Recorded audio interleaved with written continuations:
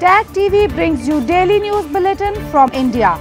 Breaking news and views from India.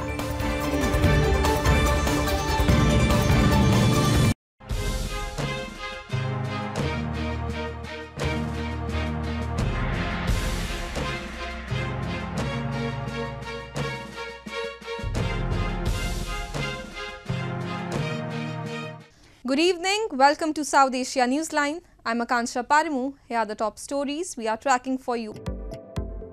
2 JEM terrorists neutralized in encounter in India's Jammu and Kashmir.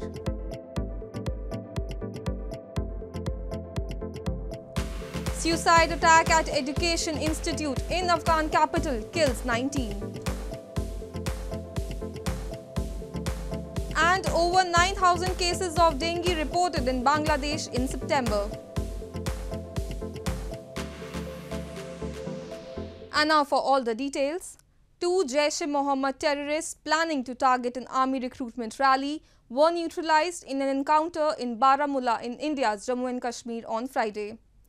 This came 2 days after security forces gunned down 3 terrorists of the Pakistan-based terror outfit in a similar encounter in Kulgam district.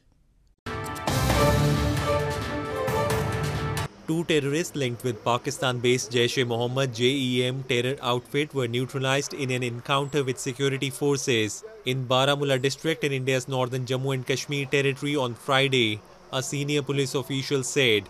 The operation was carried out by a joint team of police, army and paramilitary CRPF based on specific inputs.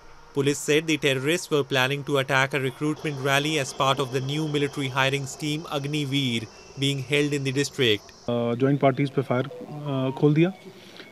इसके चलते encounter शुरू हो गया और जो encounter है काफ़ी देर चला और अल्टीमेटली ये फिर मॉर्निंग आवर्स में जो है वो ख़त्म हुआ। This came 2 days after 3 JEM terrorists were gunned down in a similar encounter in Kulgam district. Meanwhile, search operations were also underway in Shopian district, where a brief gunfight took place with terrorists, but they were believed to have escaped. India has long accused Pakistan aids terrorists to spread unrest in Kashmir Valley. Islamabad, however, denies the charge. Lieutenant General retired Anil Chauhan assumed charge as India's second Chief of Defence Staff on Friday. He will also function as Secretary to the Department of the Military Affairs. The appointment comes as the situation at the country's borders with neighbours China and Pakistan remains tense. Retired Lieutenant General Anil Chauhan paid tributes at the National War Memorial and received a Guard of Honor in New Delhi as he assumed the role of India's second Chief of Defence Staff on Friday after being appointed this week. 61-year-old Chauhan commanded the Indian Army's Eastern Division before retiring in May 2021. He succeeds Bipin Rawat, who died in a helicopter crash along with 13 others last December. Bipin Rawat was appointed as India's first CDS by Prime Minister Narendra Modi's government in late 2019. Chauhan will also function as Secretary to the Department of Military Affairs. He said he will try to fulfill expectations of 3 services. We will tackle all challenges and difficulties together, he said. Chief of Defence Staff के पद की जो आशाएं और उपेक्षाएं भारत के तीनों सेनाओं को या सरकार की या हमारे देशवासियों की है, मैं उन्हें पूरा करने की भरपूर कोशिश करूंगा। The appointment comes after months of speculation over who would be India's defence chief, while the situation at the country's borders with neighbours China and Pakistan remains tense. In news from Pakistan, scores of labourers in Pakistan's southern Sindh province were seen repairing railway tracks which were damaged by devastating floods in the country, eyeing a possible restart of the train services in the first week of October. Thousands of rail workers have also been struggling for income for more than a month now. Hundreds of labourers were seen working to repair railway tracks on Wednesday damaged by recent floods in Pakistan's southern Sindh province, eyeing a possible restart of a train service next week. Thousands of rail workers have also been struggling for income for more than a month after a historic and intense monsoon dumped about 3 times as much as rain as Pakistan's 3-decade average. Local broadcasters reported that the Federal Minister for Railways told a cabinet meeting on Wednesday that he had given orders for normal operations to be restored as soon as possible, but they had to wait for water to drain first. पूरी इंतजामिया machinery लगी हुई है, divisional अफसरान वगैरह जो headquarter के आए हैं उन्होंने चीफ इंजीनियर साहब हैं, सीईओ साहब हैं, मिनिस्टर साहब की कोशिशों से 5 तारीख को एक्सपेक्टेड है कि ये कंटिन्यूज हो जाएगा सिस्टम, जो रेल का नॉर्मल पोजीशन में आ जाएगा। ये ट्रेनें 1 महीने से बंद है, हमारा रोजगार बिल्कुल ठप पड़ा। इंशाल्लाह चंद दिनों के अंदर सुना है कि रेलवे बहाल हो जाएगी तो हमारा आमदोरफ्त शुरू हो जाएगी।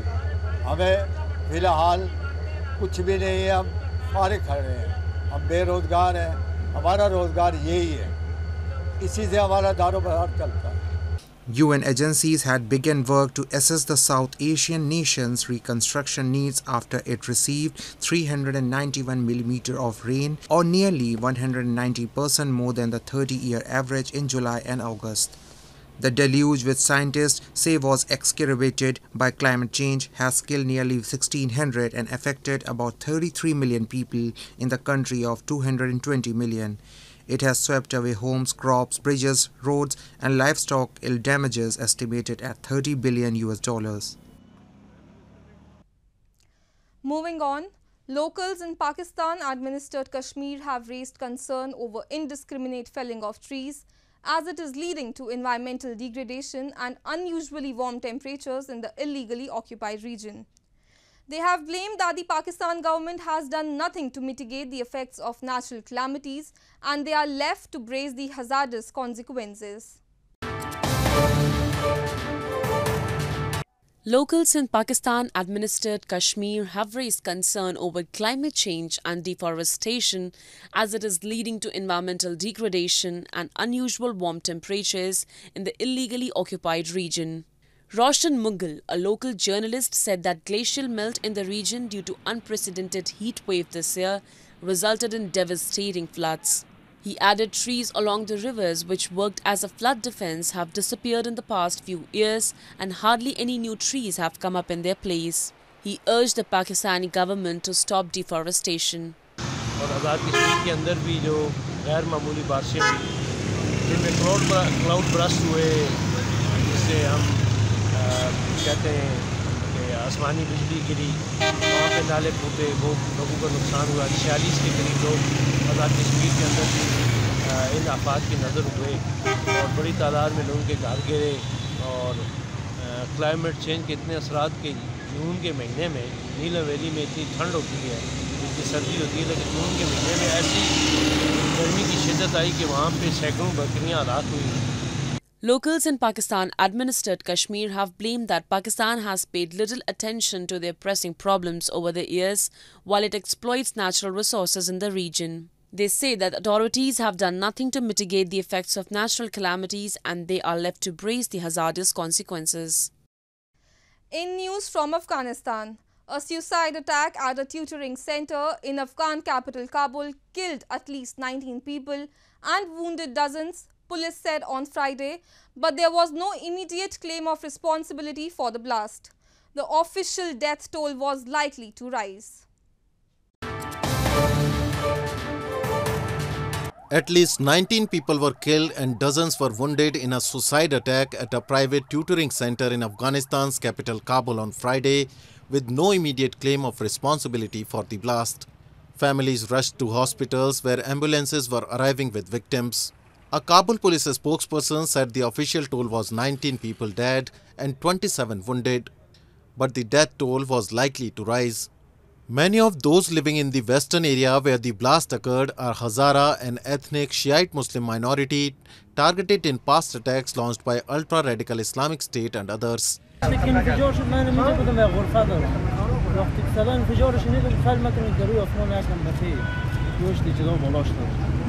سعی کردم مردم بسیار دانشجو برآمده بود، بیچاره‌ها ترس خورده بودن.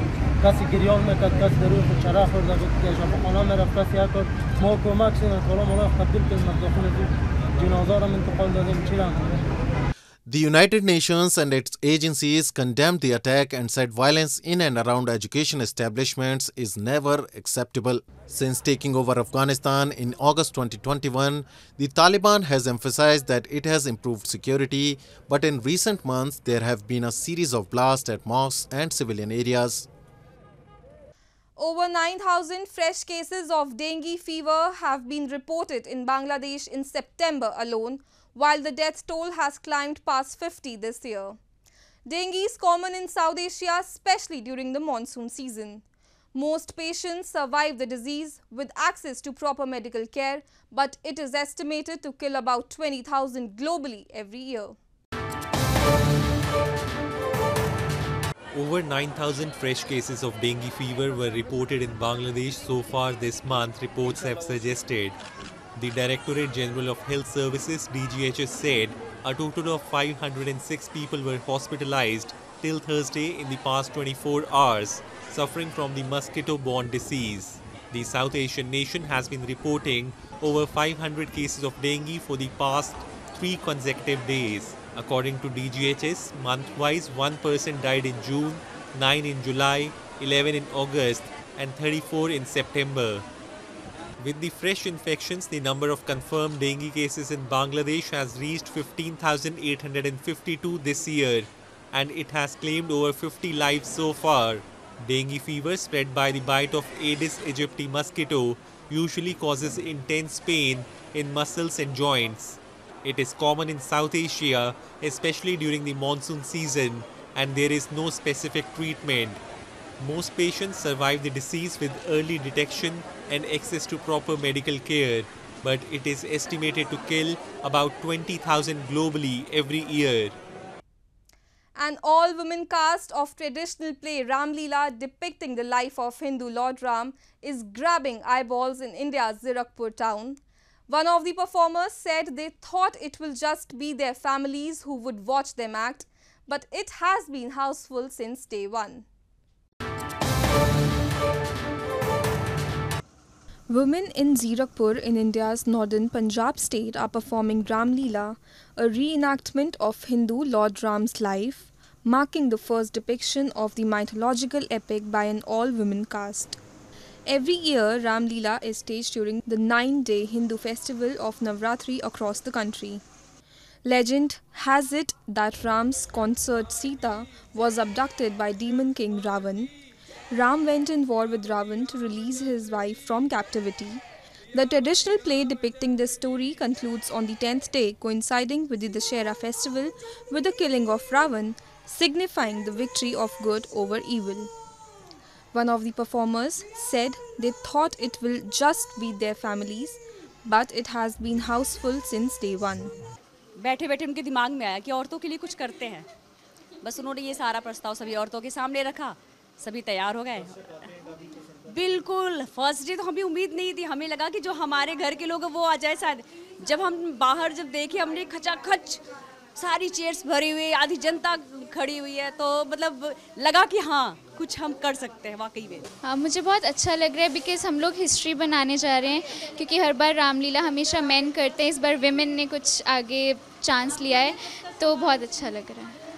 Owing to the pandemic, Ram Leela was either cancelled or went online in most parts of the country and was resumed in 2021 when COVID protocols were relaxed. This year, the Dussehra will be celebrated on 5th of October.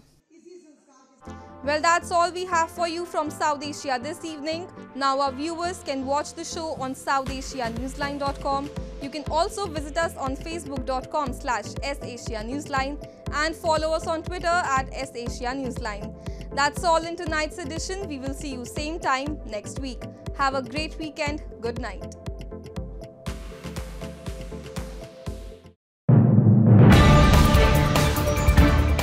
Tag TV brings you daily news bulletin from India. Breaking news and views from India.